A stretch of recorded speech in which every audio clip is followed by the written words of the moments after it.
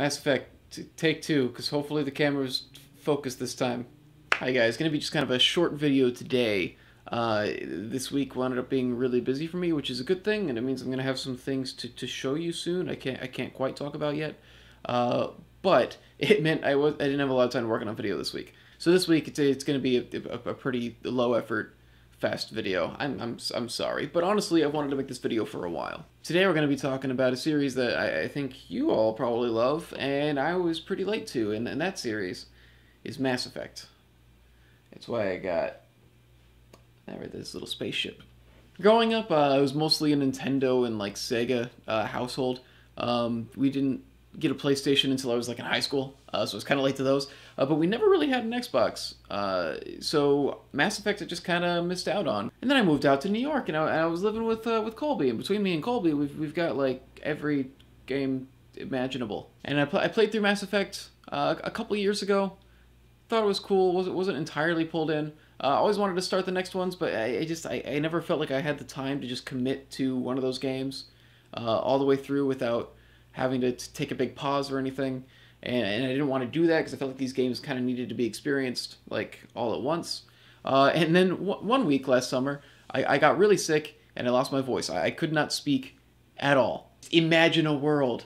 And so what I did with that week was I just played straight through Mass Effect 2 and 3. I gotta say, like as a series, just like in the Undertale video, I mentioned it because I genuinely do think that it's some of the best writing that we've had in video games recently. Or at all, I guess. It's not like the NES era was known for stellar writing. Really quick general feelings about the series, because I know people are going to be wondering about that. Mass Effect 1, fun game. Some issues with the gameplay, kind of repetitive. Some things just didn't quite work right. But the story and the choices were engaging and interesting. And so I played it all the way through. I'd say it's probably the weakest in the trilogy just because they were ironing a lot of stuff out. Mass Effect 2, incredible. The writing was just phenomenal. A lot of the gameplay things were kind of smoothed over, but just the way the characters were fleshed out was just glorious. And that finale, it's so good. It's just such a good game. I think Mass Effect 2 is like single-handedly responsible for why this series is some of the best writing in gaming. Mass Effect 3, I thought was a bit of a step down from 2. It did a lot of things that were kind of like, okay, well, this is just kind of a cliched plot device for convenience. Most of the good moments that Mass Effect 3 had, story-wise, were kind of built off of what 2 had put in place. Those characters that have been developed and everything, having big moments. I honestly wasn't a huge fan of the changes to the combat that they made in 3. I liked 2's combat the most. I know I'm alone in that. A lot of people think that 3 had the best gameplay, and I can understand why. I just personally liked the flow of 2's more. But anyway, the reason I really wanted to talk about Mass Effect was I wanted to talk about Mass Effect 3 specifically, and something they did that really disappointed me. And it's not the ending. I know everybody complains about the ending. It's not for... Okay, so for those of you who don't know, which is probably 0.02% of my audience, Mass Effect is a series that is built entirely on choice. That's the whole... It's the whole point of like the title of the series. Like Mass Effect is a science thing that they do, but hey, it's also like a little allegory for your actions have a mass effect on the universe. It's cool. A lot of people were upset with the conclusion of the trilogy with the ending of 3 because they felt like it threw all your choices away and it didn't really matter. They patched it later and changed the ending. I still don't think it's very good. It's just not that well written, I don't think. I think it's kind of cliched and breaks the bit of believability that I had in the series. But that's not what I'm talking about. What I want to talk about is DLC. The entire series had DLC, and for the most part, it's done really well. The first Mass Effect had some issues with the implementation of it. For example, the fact that I got the DLC after I beat the game, and I was like, yeah, I'll just go back on my save file and play it. And it turns out I was past the lockout point for being able to do the DLC on that file. So that was obnoxious. They didn't have that issue with later games, so that's cool. Mass Effect 2 did a cool thing where DLC like added some more characters, and they were nice additions to the cast. Mass Effect 3 kind of did the same thing, except they made one really huge misstep that really kind of soured a lot of the experience for me, and that was Javik. Javik is a Prothean. For those of you who aren't familiar with the series, the Prothean are like this ancient race of aliens who like created all this technology that they're using and are like responsible for the galaxy and all the different races in it being able to find and communicate with each other and actually have this advanced society. And the Protheans have gone extinct. But in 3, as a pre-order bonus, they had a Prothean that you could get as part of your crew. They have this mission where you go and you find a Prothean that is still alive. And he's like, well, he's preserved. I don't have an issue with like there being a Prothean that survives, like as part of the lore. The cat wants in. Hang on a second. On the contrary, I think it's a really cool development to actually have a Prothean around. There's a lot of cool things you could do with that, because Protheans, they spend the whole series talking about them. This is their technology. They're constantly wondering what happened to them. They're wondering if they would have the key to defeating the Reapers. Stuff like that. Like, the Protheans are a huge deal. But they sure don't act like it. The main issue is that because he's DLC, he can't be crucial to the story, because there are players who aren't going to have him.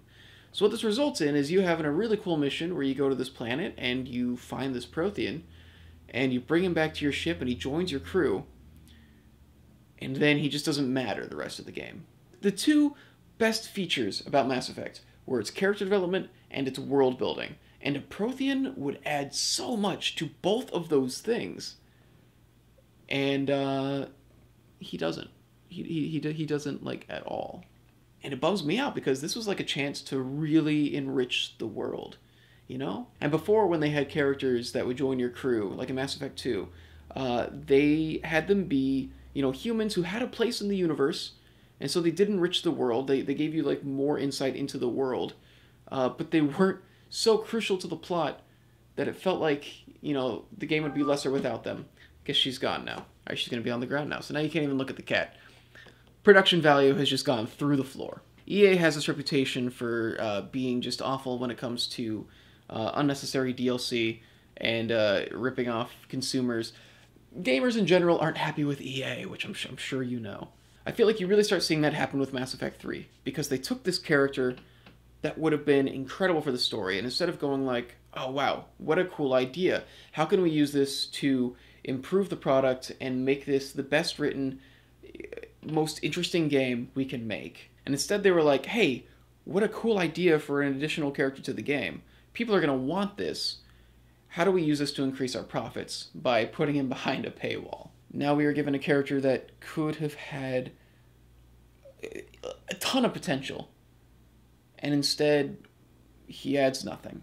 Those are just my thoughts. Let me know what you think. I know a lot of you have played Mass Effect, because I think I was the last person on Earth to get around to playing it. You know, now Andromeda's out, and they pushed that to release early for some reason, and it wasn't ready, and it was a buggy mess, and it seems like now they've had to can the whole idea of another Mass Effect trilogy because they were greedy assholes and pushed it out to release early. It's just disheartening to think that this thing that was a great franchise was diminished by a publisher who doesn't seem to actually care about delivering quality products as long as they're making money. And now they're making less money in the long run because now they've tarnished the name of Mass Effect, and it's not gonna be this incredibly high-selling property anymore. They shot themselves in the foot and stopped themselves from making money because they wanted to make money too badly. I could see that that wasn't going to go well and was terrible business sense, and I didn't even get an actual education. I don't know, whatever, man. At least we got one good trilogy, and you know what? That whole original trilogy is definitely worth playing, and if you haven't done it, please find a way to do so. The games are so cheap now, and I feel like you owe it to yourself to at least see what's there. Here, come up here. Come up here, you cat.